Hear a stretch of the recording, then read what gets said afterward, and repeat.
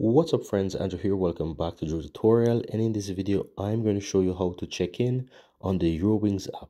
So the first thing that you really need, guys, is to find your email that you receive when you purchase that flight, right? So once you purchase the flight ticket, you will receive an email and it will show you the booking code, or it will give you some ticket number or something. You'll find it. For example, in the Eurowings, you'll receive something similar like this, and it will show you your booking code.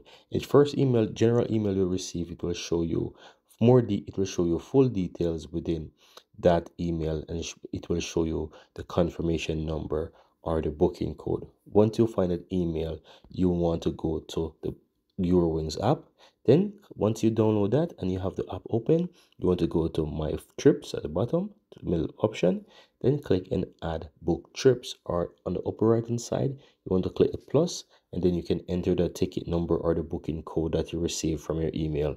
You also want to enter your last name. Once you enter the valid details here, you'll have the option there to add the book trip. Now once you add the trip, it's going to show up here in space of this section here that says no trip in sight yet, and you will have it, and you'll be able to open up that trip, something just like this.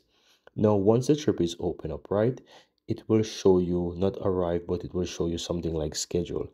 And if it is within 72 hours, you should be able to check in, and you'll have the option that says checked in, and you will be able to check in. So once you click on check in, it's going to basically allow you to either choose a seat, or it's going to automatically assign you a seat, and you can also change that if you wish.